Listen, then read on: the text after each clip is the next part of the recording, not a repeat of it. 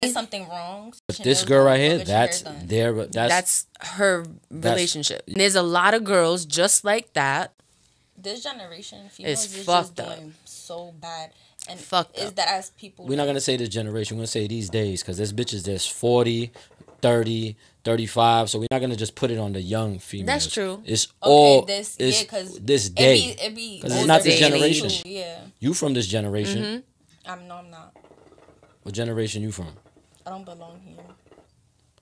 No, what I'm saying is, age-wise, you're from this generation. Yeah. She knows. But like I said, I was Okay. Duh. there's women that's 40, 45 that's still trying to go out, still trying to get their body done and look cute and trying to be the flyest and want a nigga with money and all that. Like, and there's still women out in all ages. Those are females that have low self-esteem, right? Facts. Absolutely. And they can be insecure. I'm not saying... I think that's insecure.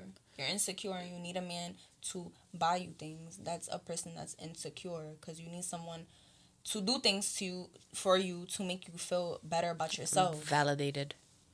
So you think, I'm going to ask y'all, do y'all think women that get their body done and all that are insecure, have low self-esteem? Most of them. Not all of them.